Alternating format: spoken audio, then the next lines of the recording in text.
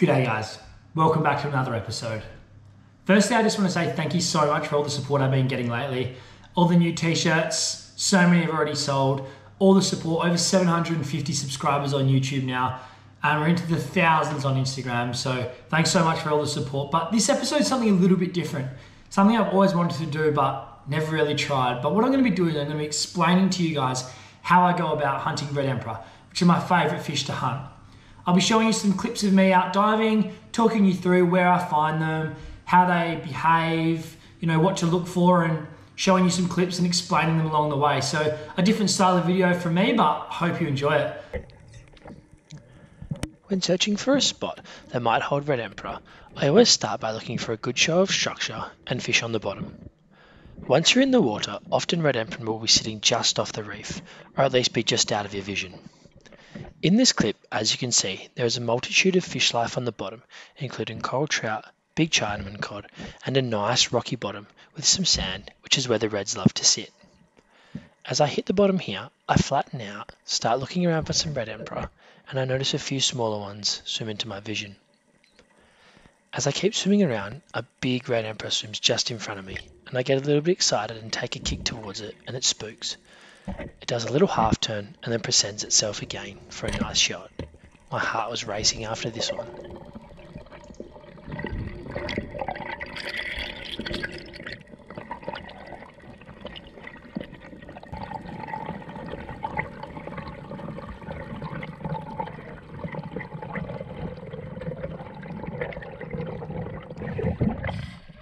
Big red.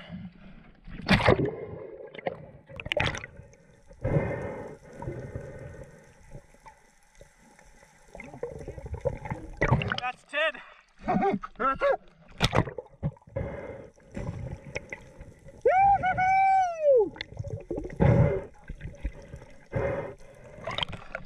That's a tenner. Yeah, for sure, bud. In this next clip, unfortunately I didn't turn my GoPro on until I hit the bottom and noticed how many fish there were. If I'm diving a spot, trevally, big Chinaman, and also glassfish, which are a certain type of bait, are a pretty good telltale sign that red emperor are not too far away. On this drop, I only turned my GoPro on because I saw those 3 telltale signs and thought, I might see a red emperor here. And that's exactly what happened. I hit the bottom and waited patiently, and a nice red emperor floats on in to see what all the commotion is about.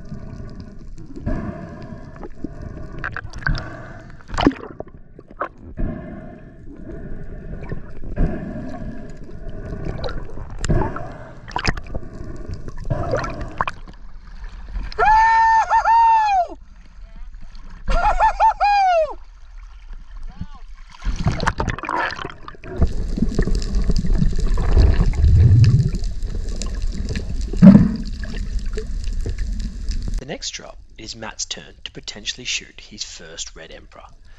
As he takes his first dive down, I follow him with the GoPro in my hand. Matt starts swimming and heading across to the reef, where he has spotted a very nice sized red emperor, but unfortunately he doesn't have enough air to hit the bottom and have a full dive, so he heads back to the surface. I carry on to have a look around, and as you can see, the red emperor are sitting just off the ledge on the sand, and all the ranking cod are sitting up on the reef. There was a lot of bait, a sea snake, some coral trout, and a lot of red emperor.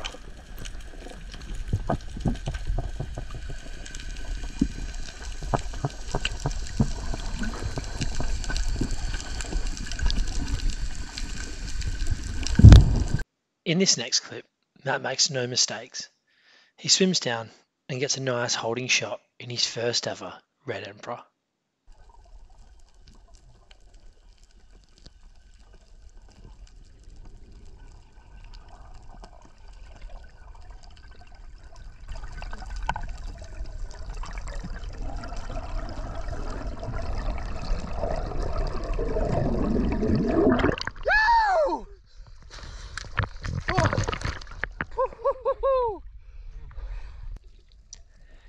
Here is Matt showing off his beautiful red emperor, which he took home for his family.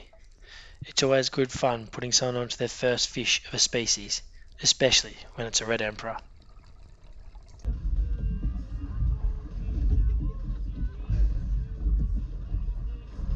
Yeah, good lord, that's what we came out here for!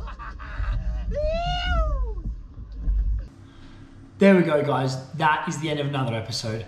Hope you enjoyed that one. Something different, but thanks very much for watching. I can't thank you guys enough for supporting me, everything you do. Just a little different clip there, just on hunting reds. So hope you guys get something out of it, and good luck out in the next adventure. You.